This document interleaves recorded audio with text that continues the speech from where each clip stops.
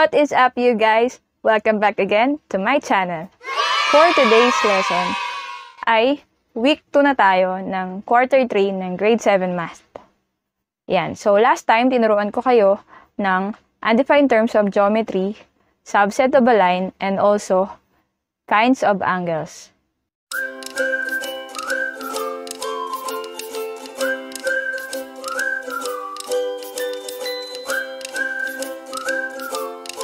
So for today, ang lesson natin ay kinds of lines and angle pairs. So ano ba inaantay natin? Pumunta na tayo sa ating lesson. So move na tayo sa lesson natin. Ngayon ay ang tuturo ko sa inyo ay kinds of lines and angle pairs. Kinds of lines muna tayo. So the first one is parallel lines. So we have here line H and line G. Feature markings for parallel lines is yung arrowhead na parehas kay H sa kay G. So kapag po ganyan yung markings na nakita natin, ibig sabihin po parallel po yung lines na yun. So notation, H, tapos po yung dalawang slant line, ang basa po dyan is parallel to. So pag binasa po natin yan, H is parallel to line G, or line H is parallel to line G. Definition of parallel lines. Parallel lines are coplanar lines that do not intersect or meet. So, ibig sabihin po, ang parallel lines po ay nasa isang plane lang at hindi po sila nagtatagpo or nagmi-meet. Ano po ba yung mga real-life examples na nakikita natin sa surroundings natin na parallel lines? So, kung makikita po natin yung mga piano keys, yung black keys, yan, parallel po sila with each other. And then, yung sa field po, yan, yung mga linya po na white. Yan naman po ay also parallel lines because they do not meet or intersect. We're done with the first one. The second line is skew lines. So, the definition, skew lines are non-coplanar lines that do not intersect and are not parallel. So, tandaan po natin kapag skew lines, non-coplanar sila, meaning wala sila sa isang plane, and then hindi sila nagmi-meet or nag-intersect, and hindi rin sila parallel. So, for example, this figure, line 1 and line 2 are skew lines. Kasi, magkaiba sila ng plane. Si line 1 ay nasa top, and then si line 2 naman is nasa front na plane, and then hindi sila nag-meet, hindi rin sila parallel. So, yan ang isang example ng skew lines. So, for real-life examples, we have here, kung mapansin po natin, merong dalawang plane. Yung blue line is nasa isang plane, and then yung green line naman ay nasa isa ring plane. So, yung blue at saka green line dyan ay skew lines because they are non-coplanar, and they do not meet, and they are not parallel as well. The next one is, dito sa table na to, so yung side, yan yung line na violet, and then the next one is yung red na line. So yung dalawa po line na yan ay magkaiba ng plane, hindi sila nagtatagpo at hindi rin sila parallel. Therefore, they are skew lines. So yan po yung pangalawa. Let's move on to the third one, intersecting lines. So the definition is, intersecting lines are two coplanar lines that have a common point. So, tandaan natin, pag intersecting lines, dalawa po yung linya na yun, and dapat nasa isang plane. And, nag-meet sila, nagtagpo, kaya they have a common point. Ang tawag po sa common point na yun is point of intersection. So, we have here line CD and line BA. So, notation is CD and BA, or line CD and line BA intersects at point O. Therefore, point O is the point of intersection of lines CD and BA. So, basta po pag nagtagpo yung dalawang linya, automatic po, yun po ay intersecting lines. And, yung meeting point nila, or kung saan sila nag-meet, is point of intersection. So, for the real-life examples, we have here, ayan, kung mapansin po natin, yung release po ng tren, yan, nag-meet po sila. And then, the other one is yung highway. Ayan. So, nag-meet din po yung dalawang highway. So, yan po yung mga example. Or marami po tayong example, pero nagbigay lang po ako ng mga few examples in real life ng intersecting lines. And then, let's have the next one. So, perpendicular lines naman tayo.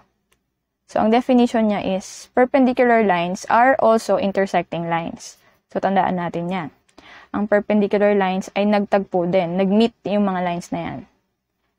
Ang kaibahan nga lang niya is, or yung special sa kanya is, it forms a right angle.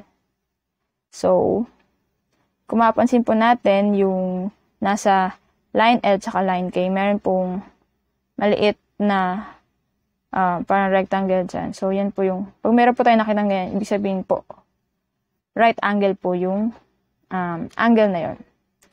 So, in notation, line L is, yan, kapag po binasa po natin yan, is perpendicular to. So, line L is perpendicular to line K. So, syempre, meron din mga real life examples ng perpendicular lines. By the way, yung right angle, alam naman natin na 90 degrees yung measure nun. So, automatic, pag meron tayong nakita ng right angle, 90 degrees po yung measure nung angle na yun kung saan nag-meet yung perpendicular lines. So, for real life examples, so we have here, ayan yung parking lot. So, yan yung yellow line, tsaka yan, nag-meet sila at exactly 90 degrees. So, may na-form na right angle, therefore, that is an example of perpendicular line. And another one is yung window. Ayan, sa window. So, yung patayong linya at saka yung pahigang linya, nag-meet sila. Ayan, at exactly also 90 degrees. So, therefore, those lines are perpendicular lines. So, meron pa pong natitirang isang linya pa. So, ang tawag naman doon is concurrent lines. So, pag sinabi naman po natin concurrent lines by definition, concurrent lines are three or more coplanar lines that intersect at exactly one point. So, pagka intersecting, dalawang linya lang po yun. Pero pag three or more na nag-intersect at exactly one point, concurrent lines po ang tawag. So, tandaan natin, dapat po, they meet at exactly one point. Pag po maraming linya na nag-meet, pero hindi sa isang point lang, hindi po yun concurrent lines. Dapat po, they intersect at exactly one point, and three or more lines, or three or more coplanar lines dapat.